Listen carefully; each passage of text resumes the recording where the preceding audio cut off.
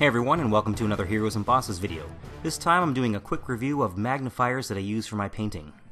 If you're new to painting, or even if you're a veteran and don't have a magnifying glass, I highly recommend getting one.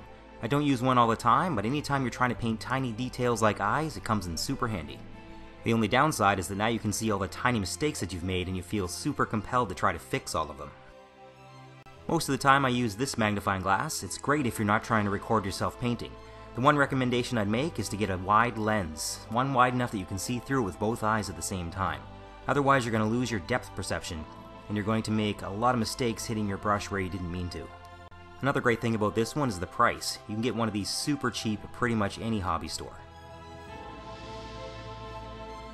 I just recently picked up this one. I know that some people who watch my videos are other YouTube painters, so this one might interest you if you don't already have one like it.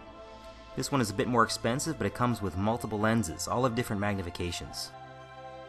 It's also highly adjustable, so you can fit it to different head shapes and of course to different focal lengths, as each lens will need to be a different distance from your eye. I mostly want this one to free up the space in front of me to make more room for my camera. This particular brand is Sun, though there's a ton of other brands that look identical to this one. If you just Google head mount magnifier or magnifying head visor, you should get a ton of links on Amazon. Now, I've only had a chance to paint one miniature with this so far, so I don't think I can give a perfect review of it, but so far so good. It takes some time to get the lens in a spot where you're not seeing double, but once it's in position, it works great. Finally, I'd love to see other people's workspaces. How do you set up your workstation, and what kind of gear are you using? If you're willing to share, just post a link in the comments to a picture of your setup. So as always, I hope you found this video useful, and thank you very much for watching.